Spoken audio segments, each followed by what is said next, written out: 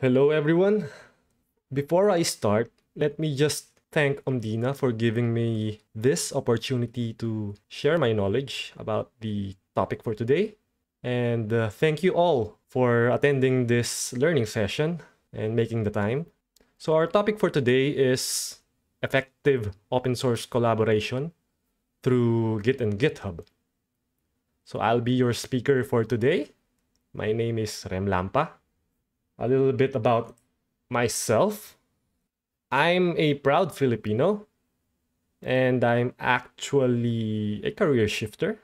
I was formerly an electrical engineer in the distribution industry, almost a decade of experience. So currently, I am a senior JavaScript developer for an Australian startup called Prospel. I am also very active in the Filipino tech community. Currently the community manager of Free Code Camp Manila, React.js Philippines, Tech Career Shifter Philippines, and just recently I concluded the first season of my podcast. I'm also available on most social media platforms with my handle Remlampa. So if you want to reach out to me after this talk, you could just search for me with that handle. So enough about me. Let's get on with the session proper. A little bit of overview on what to expect on this session. So in this learning session, we aim for you to gain familiarity with Git and GitHub. We don't expect you to gain mastery over this next hour, but I'm hoping that in some way you can gain some familiarity with the concepts. I also want you to develop comfortability with the command line interface and, of course, learn the basic Git CLI commands. And this one is very important since Omdina is a collaborative community. I want us, Omdina members, to be able to collaborate using Git and GitHub. And lastly, I want you to discover applications of Git in data science, which Omdina is basically in. So this talk is geared towards novices. If you are already an expert in Git and GitHub, it's still worth it to listen to these next slides because you might still pick a couple of concepts. So here's the breakdown of the talk. First, we'll go into the definitions and the basic Git concepts and commands, and we will explore GitHub itself and look into tools within Git that can be applied in data science. And after that, I will show you recommendations on what to do next after this talk so that you can learn further. I'll also give some tips on how to accelerate your learning. And after that, we'll have a short Q&A. So the boring stuff, let's get that out of the way, the definitions. So what is Git? This is the definition in the Wikipedia page, I think, if I remember right. Git is free and open source distributed version control system. Emphasis on version control system. It is a tool to manage your code base versions, specifically the version history. It is it is the most used code versioning and collaboration tool right now. In a 2020 survey, around 70% of software projects, be it open source or proprietary software projects, use Git. It was invented by the inventor of the Linux kernel, Linus Torvalds. So if you're familiar with Linux, you probably know Linus. And yeah, he invented Git. It is very easy to get started. The basic commands, they could all cover around maybe 70-80% of use cases. But the rest is pretty difficult to master. But in time, in continued usage, you could eventually gain mastery. Git is not the only version control system out there. There are also alternatives like SVN, Mercurial, and Subversion. I won't discuss that here. I'll leave those to you to research. But in my suggestion, in my opinion, just learn Git. So what is GitHub? So if Git is your code base version control system, GitHub is a service for hosting code bases that are versioned using Git. You could think of it as a Google Drive for Git projects. It is one of the leading Git service provider for open source projects. And just recently, it was acquired by Microsoft. There are competitors out there like GitLab and Bitbucket, but for open source projects, most especially, GitHub is the most popular. So on to the basic Git concepts. So everything in Git starts with the commit. So what is a Git commit? It is the most basic unit in Git. Put simply, it is a snapshot of your code repository or your code base. It contains information about the changes since the last snapshot or commit. It is represented by a 40-character hash, and this hash, before I go there, here's a representation on the command line interface of a particular commit. So we have here the commit hash that we mentioned, the 40-character commit hash, the author, the date of the commit, and the description. This describes the changes that were applied during the commit. A commit freezes all these changes and stores them as a hash.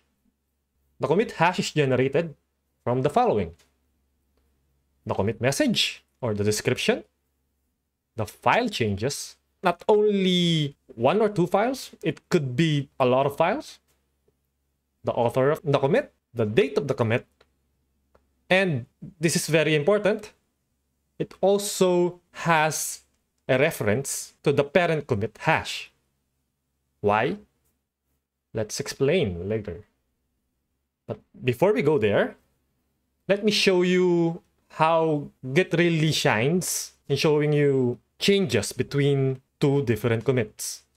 This one is a screenshot of GitHub. It has a UI that shows changes that happened on the current commit versus the previous commit.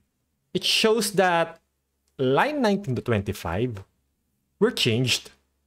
Those highlighted in red indicate the previous state of those lines. Those highlighted in green indicate the new state of lines 19 to 25. So in the previous commit, the state was the ones highlighted in red. And this new commit, it overwrites that with the new state of line 19 to 25. Say in line 19, the author added the text 0.25x. Even though he added only a little bit of text, Git considered that whole line changed. So it marked line 19 as a changed line.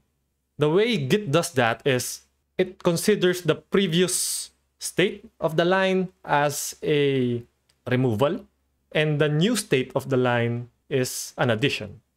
In Git's perspective, we have 7 lines removed and 7 lines added. This is still in GitHub, but in another view. The previous view was the unified view, but you can also view it in the split view, which is this. But it's the same. You have the commit hash here, and it has the parent commit indicated here, and the date of the commit, the description, and the author. As I told earlier, a Git commit contains the hash of the previous commit. So there's a similarity there with blockchain. And actually, at least in my opinion and some developers, Git is one of the earlier implementations of blockchain. Of course, the difference with blockchain as we know now is there's no cryptocurrency attached. But blockchain, the technology of blockchain or the concept of blockchain is similar with cryptocurrencies and Git. Yeah, there's no cryptocurrency involved, so there's no money to be had here. Let me explain further. Here is an illustration of a Git history. Each block represents a Git commit, and I've named it with its hash here. So we have 3 commits: ABA, 807, and 50A. So 50A is the latest commit, and its parent is 807. And 807's parent is ABA.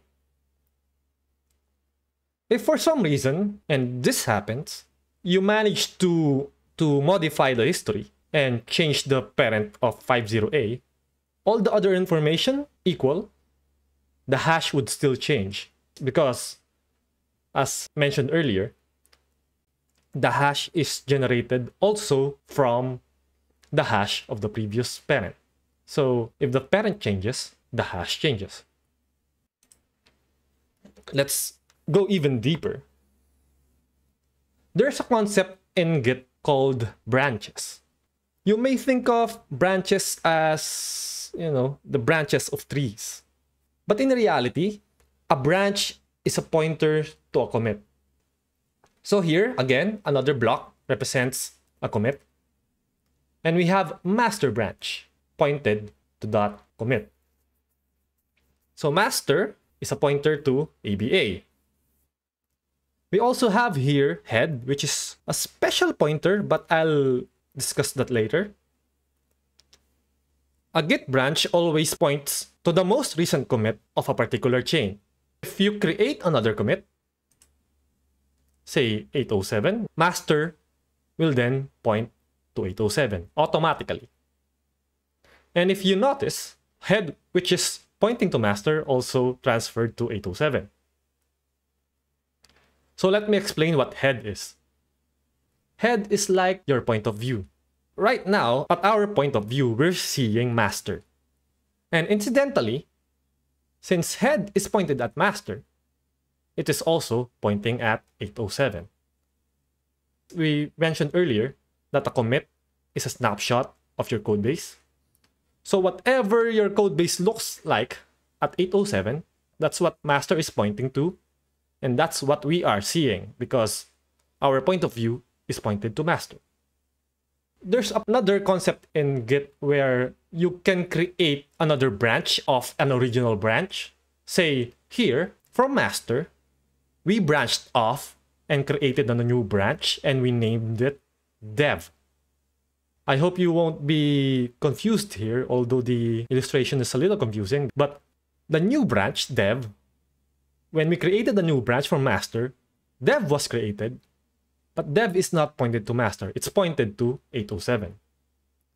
And whenever you create another branch, your point of view automatically jumps to that new branch. So let me go back. So when we created dev, automatically head, which is our point of view, pointed to the new branch, which is dev. Although dev is still pointed to 807. So our point of view, dev, and master are all pointing to 807. Say we created a new commit on the dev branch. What happens is dev will now point to that new commit. And accordingly, head will also point to that new commit since we're currently looking at the dev branch. So what if we wanted to look at master again? We can do that. That's a simple command. And that's what in Git terms, that's called checking out a branch. So we check out master, which allows our point of view to jump from dev to master. So now head is now pointing to master. The code base is now again on 807. And again, we create another branch of master. Head automatically points to that new branch. And if we create another commit on that branch, that new branch will point to that new commit. And head will also point to that new commit. So as you can see here, we now have diverging chains or diverging Git histories. Master is pointed to 807. Dev is pointed now to 50A. And the new branch is pointed to B52. Currently, our point of view is also pointed to B52. So this is the state of our code base from our point of view. Note for blockchain enthusiasts, this is pretty similar to forking. But in blockchain, that's not really encouraged and seldom done unless there's a real change that needs to be done on that blockchain. But in Git, this is highly encouraged because this is how we collaborate with other developers. So again, we can check out master, which allows our point of view to change from the feature branch, which is feat branch name, to master. So again, our point of view is on commit 807. When we create a commit on the master branch, again, master will now point to that new commit, and also our point of view changes to 9E0. Now, master, dev, and the new branch or the new feature branch all have the same parent, which is 807. But these three branches are now on separate Git histories. So what if you want to apply changes from one branch to another branch? Say a colleague of yours is working on a branch and you want to get the changes that he's been working on and apply it to the branch that you're on. Let's go back to the previous slide.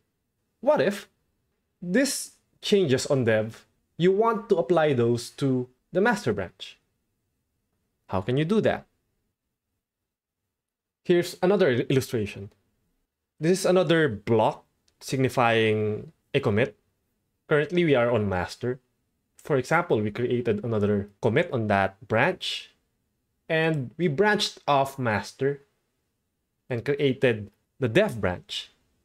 And on dev branch, we created another commit. Then maybe your colleague continued on working on master, so he generated another commit. While he's doing that, maybe you added a few more changes on dev branch. What if you're finished with your work on dev branch and want to apply it on the master branch, which by convention is the main branch of Git projects? We do a Git merge. So what happens in a Git merge is, especially for this instance, upon merging dev onto master, Git will create a merge commit, especially since there have been different timelines now, or Git histories now, between master and dev. So it needs to create this merge commit. And that merge commit contains all the information of two parent commits. This commit on master and this commit on dev. So now we can say that dev is now merged into master. But if you notice, dev didn't jump from this commit to the merge commit. Only master jumped from here to here. That's because we merged dev into master, but we didn't merge master into dev. So dev doesn't know that this merge commit happened. You can still continue on working on the dev branch and merge in the future to master, or even the other way around. You can merge master onto dev.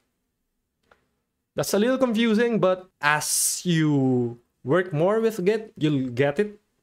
It's easy to get, it's harder to explain. So there are times when Git merges create problems or issues within one or more files. For example, here, we have two branches, master and your branch. So on master, there's a file that has 3 lines, and we branched off and changed the second line. Then someone on master changed that same line. And upon merging, since that second line has been changed on both branches, Git would not know which change should it honor and which change should it discard. So Git creates this weird text on the file, which has the merge conflict. This is called a merge conflict, by the way, where a certain line or a few lines have been changed on both branches. So here, line 2 has been changed on both master and the new branch, and Git doesn't know what to do with it. So it creates this blob of text. What this signifies is the upper section is changes on your branch, and the lower section signifies the changes from the original branch. What we did here is we're merging master into the new branch. If it's the other way around, this would be flipped. If you merge your branch to master, line 2 would be on this upper section, and second line will be on that lower section. So if this happens to you, relax, because Git is just saying that, hey, I don't know what to do with this. You would need to resolve this yourself. And it's pretty easy to do that. Admittedly, when I was starting out, it was a panic-inducing moment whenever Git conflicts happened. But believe me, it's okay. I guess that's for the concepts of Git. Let's get down to actually coding, a demonstration of the basic Git commands. These are the common Git commands that we'll be discussing. Let's get started. Just want to take note that I won't be discussing how to install Git on your system because we all have different operating systems. Mine is Linux, and some of you might be using Windows or Mac. Let me just show you their downloads page. So this is git-sem.com/downloads, and this is the page where you can download and install Git on your system. So I encourage you to just head on to this page and click on your system. Let us now jump onto the terminal.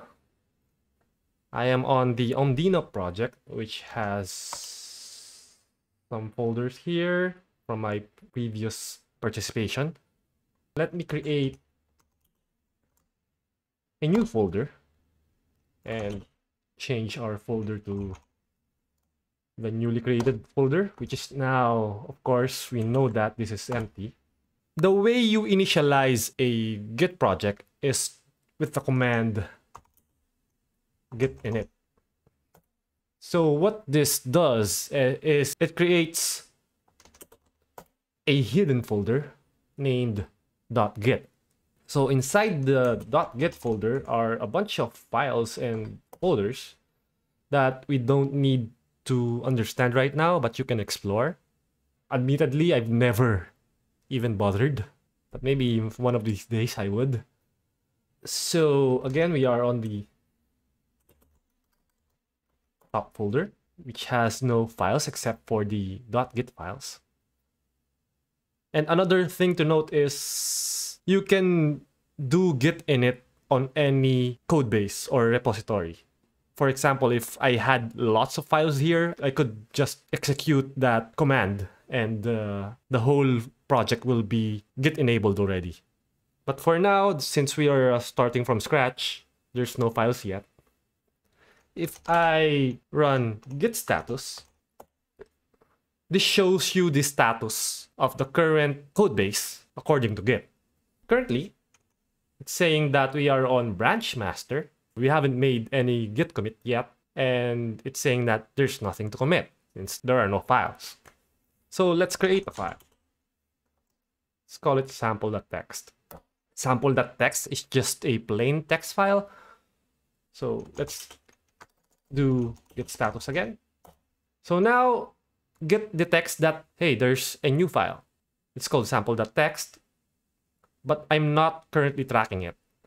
So what this means is Git is not monitoring the changes of that file. So even if we change it or add content or delete content in the sample.txt file, Git would not be able to detect the changes. So we need to add this file to Git's tracking system. And we do that by first adding it to our Git staging. Actually, this is kind of confusing because although we did a Git add, it's not added to Git yet. It's just being staged. This is what I mean. So let's do Git status again. Here, it's now saying that, hey, you have a new file. So we've added it to the tracking system, sort of, but we haven't yet committed it. To actually add the file to Git's versioning system, we need to commit it to Git. So by committing it, it opens up your editor and allows you to add your description here. But we won't do that this way. There's a shortcut. Since the commit message is empty, we didn't add our description. The commit was aborted. But there's a shorthand.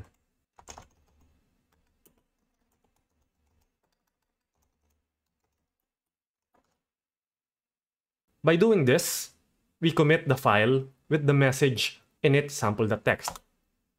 So now, as you can see, the commit was successful. Let me just clear the terminal. This is another command, git log, which will show you the history of the current branch. As you can see, we are on the master branch and head is pointed to master. We already saw this in a previous slide. It shows you the information of the commit. Let's exit from that by pressing Q. So now we have a file that's committed into Git. What happens now if we change the file? Let me open up my editor. Currently, it's empty. Let's add a few text here.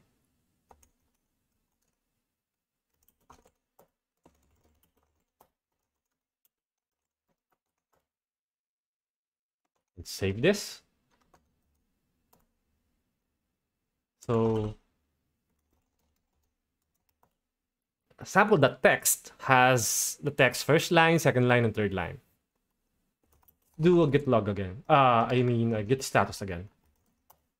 So now Git is smart enough to detect that you changed or modified sample.txt.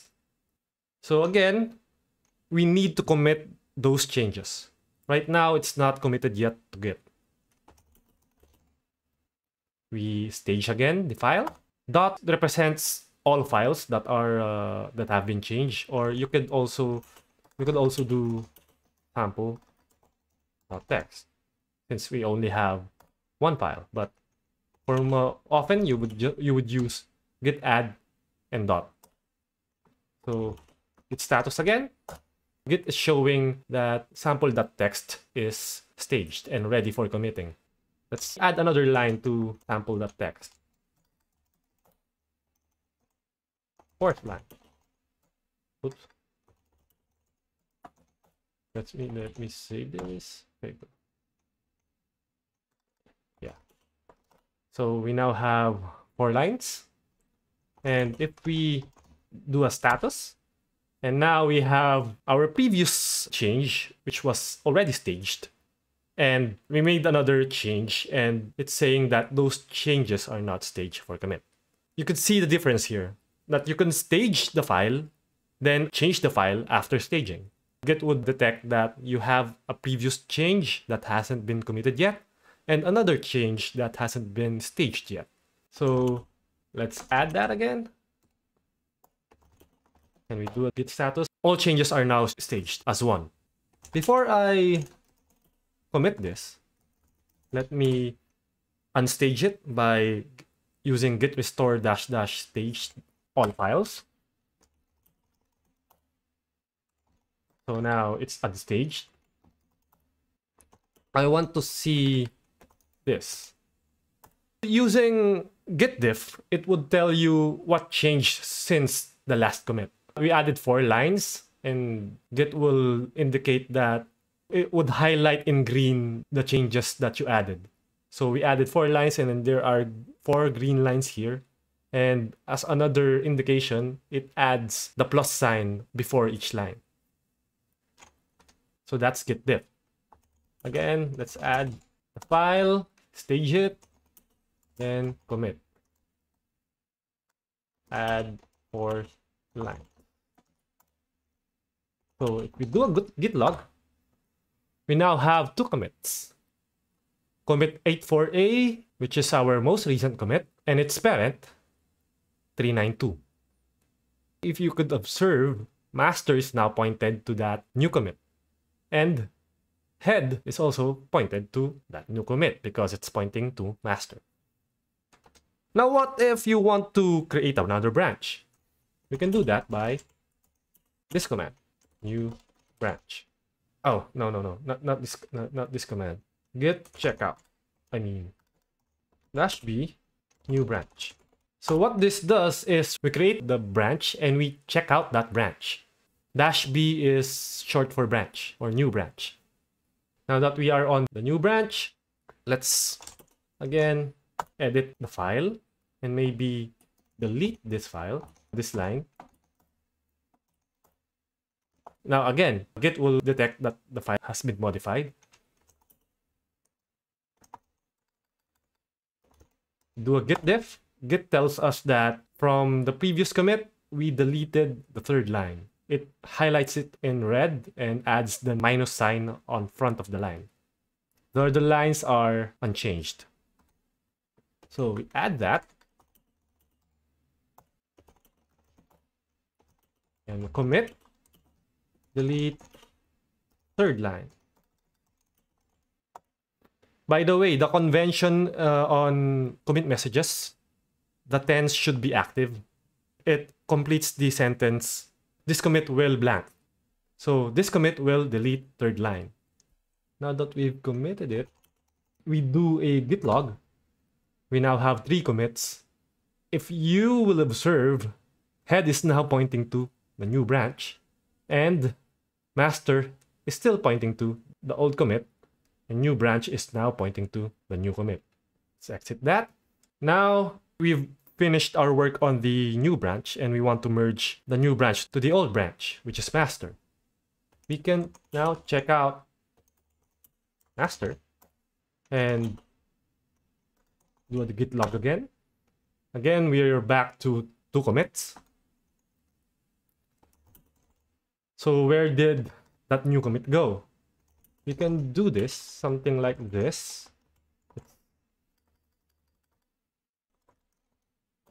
So now you would see again that head is pointed to master and new branch is pointing to that new commit and master is still pointing to the old commit. So it's a long command. It's git log, 1 line, --graph, --decorate, and --all. But if you want to know more, you could just do git log --help. Yeah, and there's these list of flags that you can use. Anyway, so we want to merge the new branch to our master branch. We could do that by doing this.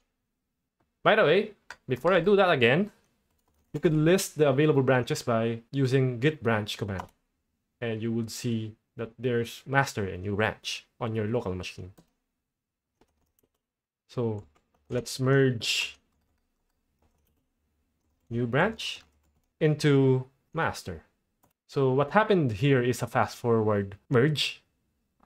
I won't be discussing what fast forward is. We don't have any time anymore. If you would see,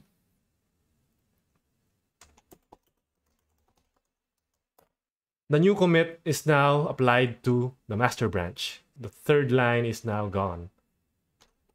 And if you do a git log, master also has that recent commit.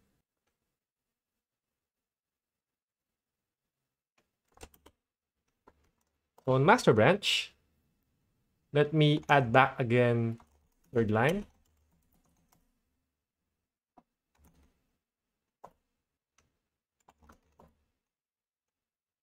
So now let's commit this.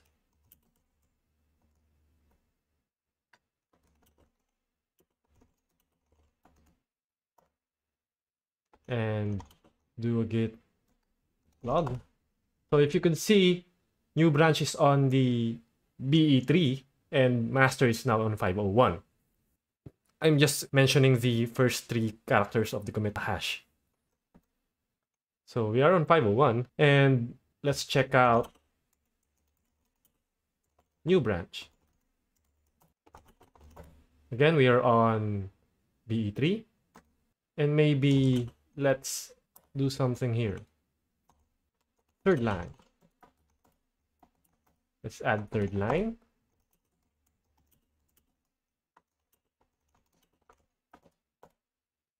Oops, sorry. Forgot to stage it. So now we are on 502.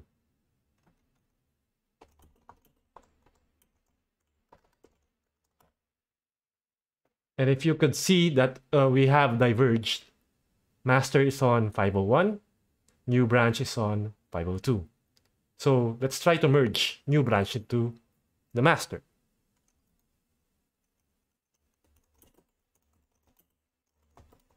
Oh, master.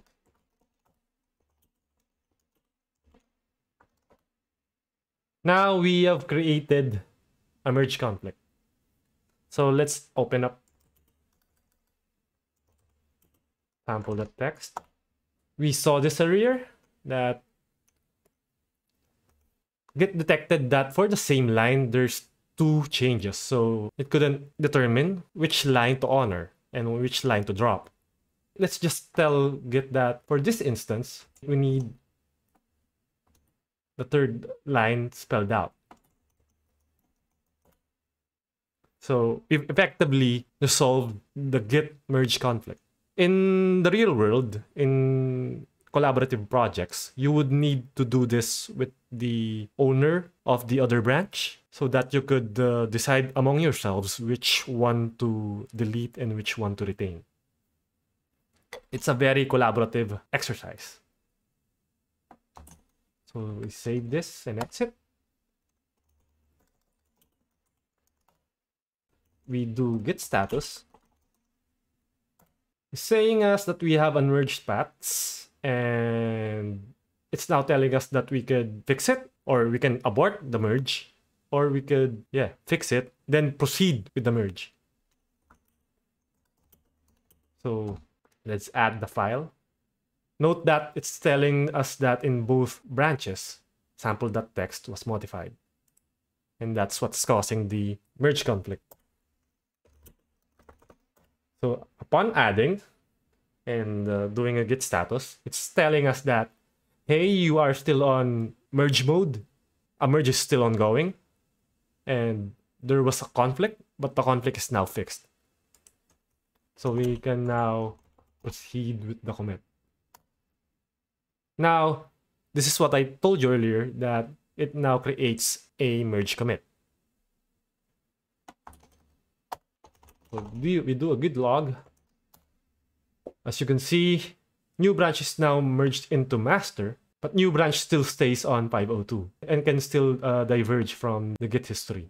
And master can now continue on from 28p. So I guess that's it for local git. Let's go back to our slides. So those are the most common commands in Git. And in my opinion, they cover around 60, 70, 80% of use cases out there. So you would be able to use Git for a very long time by only using these commands. Now that we've demonstrated that, we are now going to explore GitHub, which is a very important tool in collaboration, especially in open source. Since Omdina projects are mostly open source, it is very important for us to learn how to use GitHub and its project management tools. Let's hop on to the GitHub website.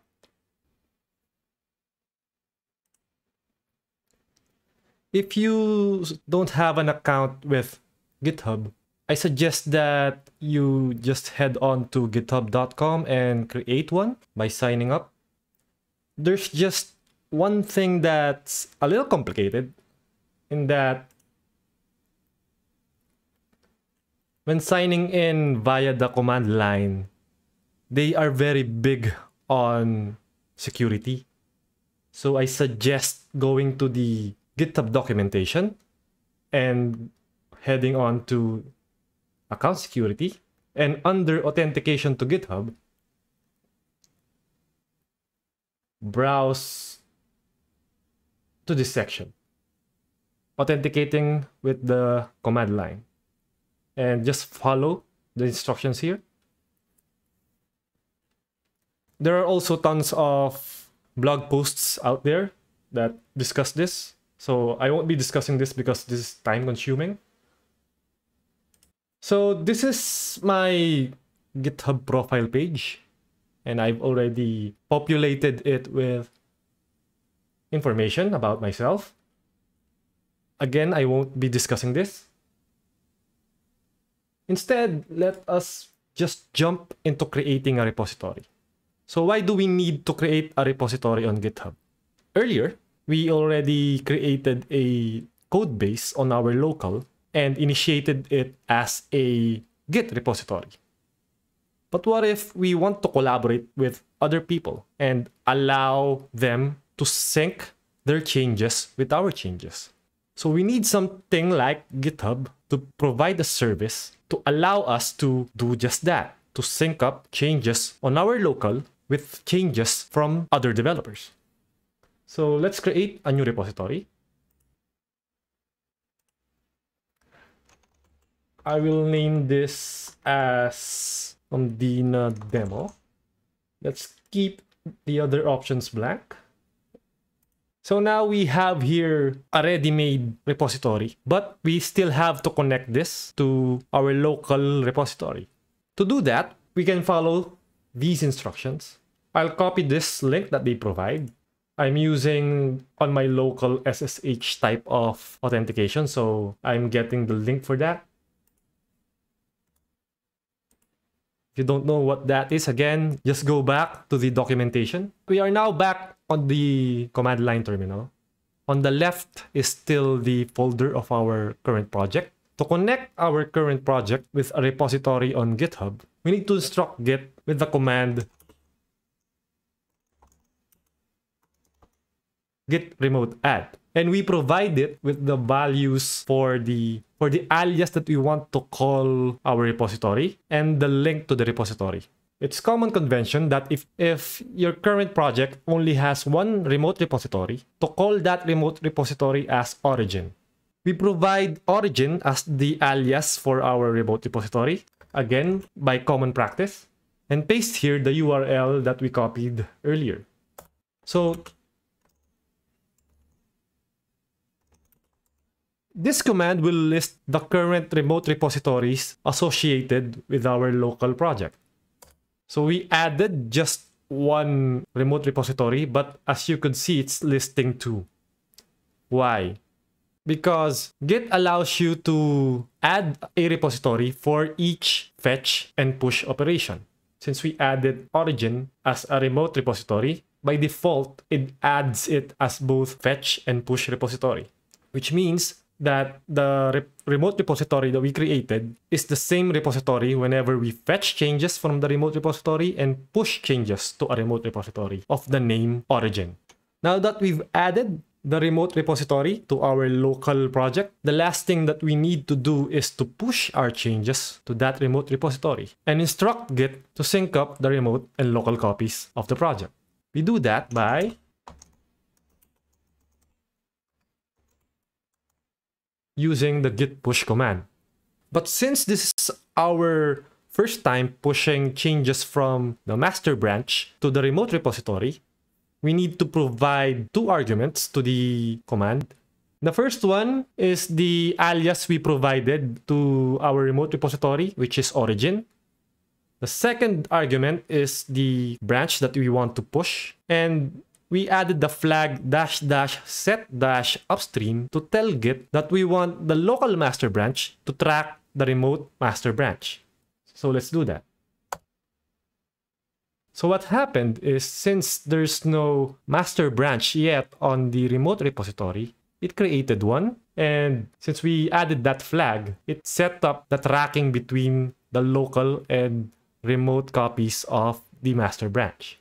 So now if we do a git status, it would now say that our branch is now up to date with origin/master, which is telling us that the local master branch is now tracking the remote master branch hosted on the origin remote repository.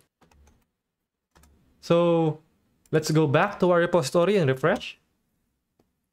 So now we have here our sample.txt,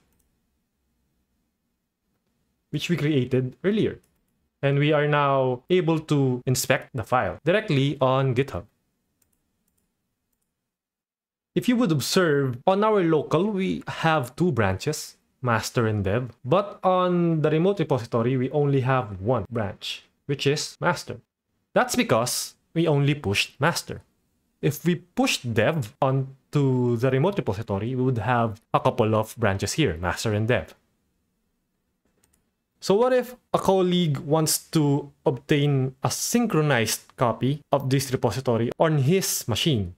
He could do that by clicking on code and copying the link provided. Let's imagine that the right side command line terminal is on the laptop of your colleague. He is on the Omdina folder. You can now pull the repository on his local by using the git clone command and providing the link that he copied earlier. And maybe you can rename the folder git session copy. So now it will pull the code base from GitHub and dump everything to the git session copy folder. We now see that we have git session copy here.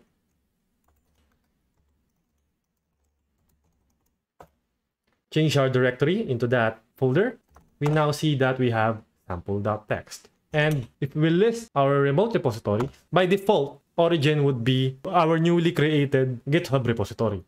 So from this, I hope you could already see the power of Git. You could now create changes on your local, commit them, then use the push command to push your changes from your current branch to the remote repository. And your colleague can now pull changes from your repository to his local. You could also do that.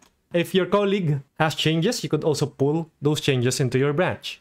All those by using git push and git pull. And there's another command, git fetch. The difference is git pull does a fetch of the changes and attempts to merge the changes to your current branch, while git fetch just fetches all the changes without merging. I don't have time to discuss more about this, but it's really easy to pick up. Only 3 commands: git pull, git push, and git fetch.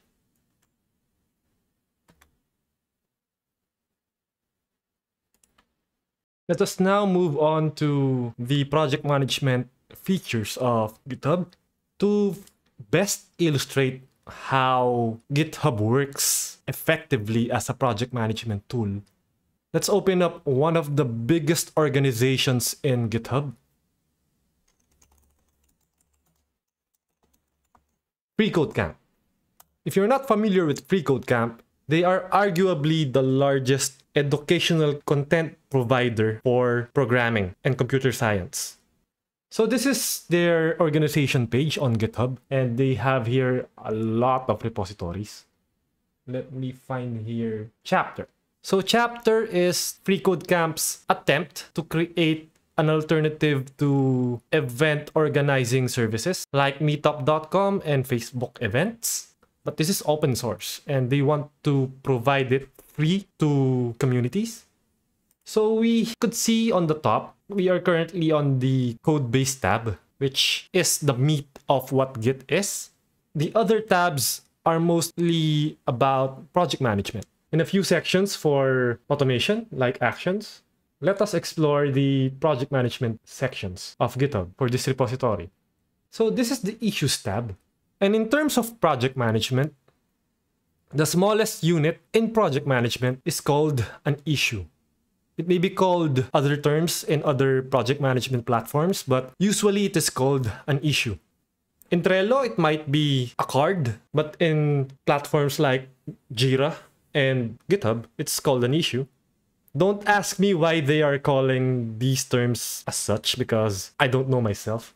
And sometimes I think that the names are very confusing, especially to beginners. But it is what it is. So what is an issue? It's just anything, actually. It may be a bug report, a suggestion, a question. Here it's a mix of everything. Let's open up one issue. Let's pick something that's very active. This one.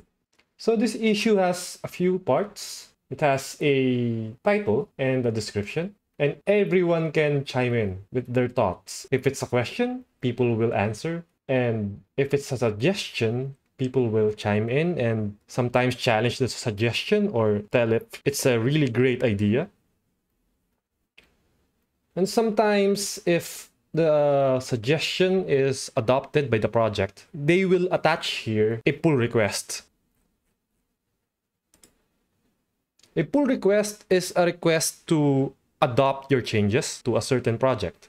So for example, if you want to add features to chapter, you could create a pull request. And just like in the GitHub issues, a pull request can contain discussions, but discussions here are more directed towards code. So you could point out certain lines of code in the changes that you made and have discussions on those lines. And if the changes in the pull request are acceptable to the maintainers of the project, they could accept the pull request and merge your changes into the code base. I won't go into details further since I am pressed for time.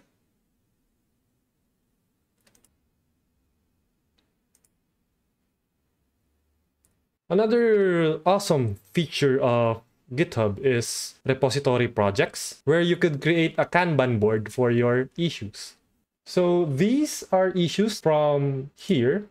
So some of the issues here have been adopted and made as part of a Kanban board so that everyone can see the progress of each ticket or issue. So if you click on a ticket, you would see the issue and the number of comments, and of course the description. So if you're familiar with Kanban style project management, this is very, very useful.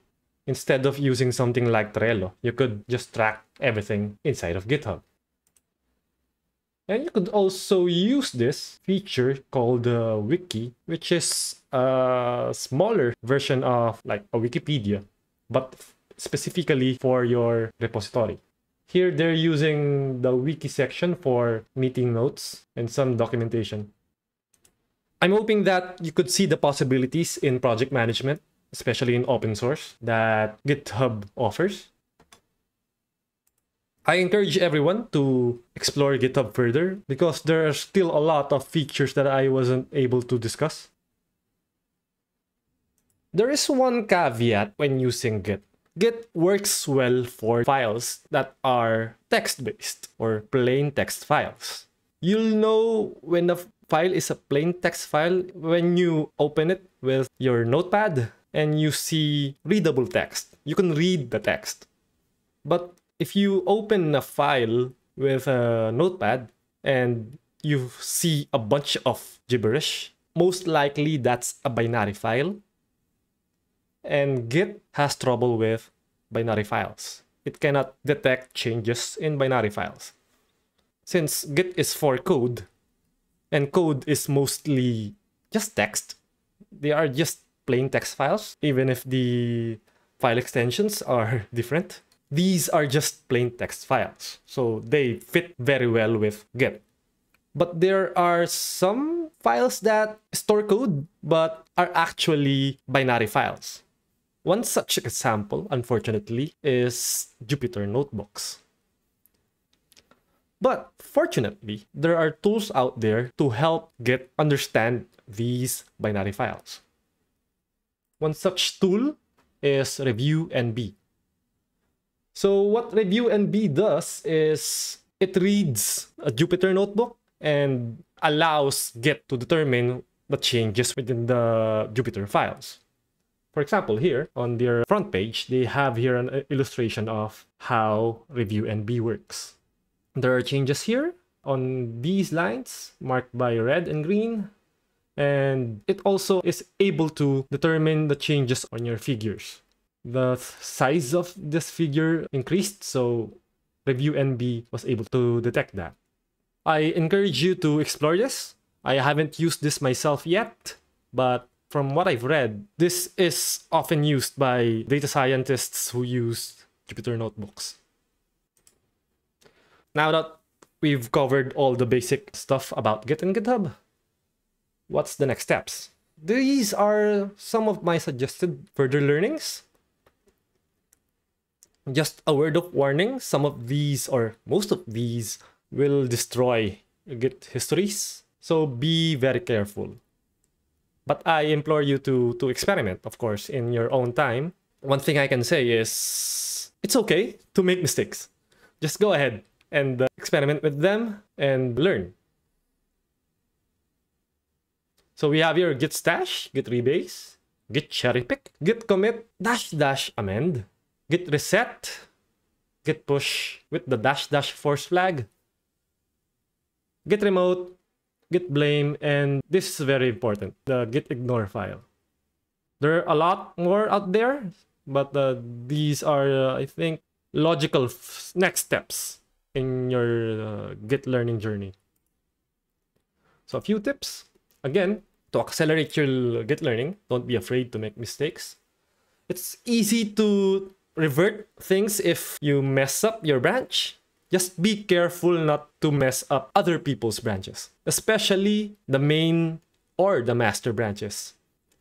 Embrace the command line. Be the hacker you were born to be. Again, branches are free.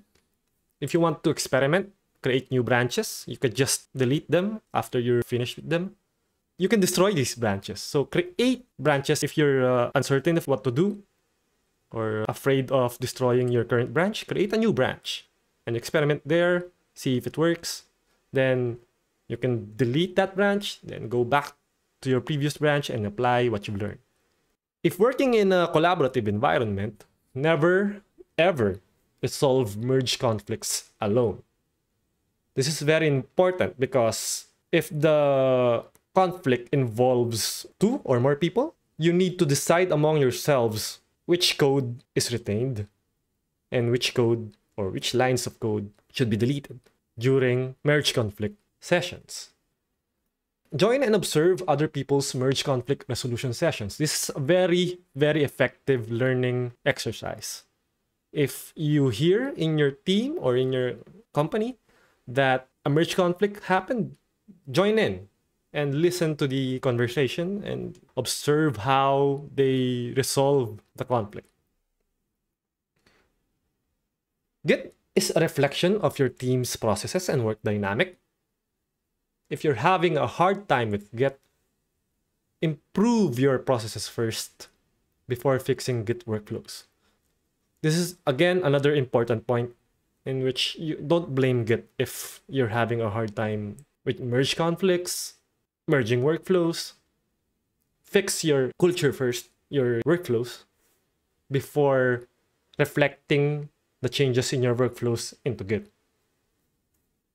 So I guess that's it for me. Thank you, and I'm now open for Q&A.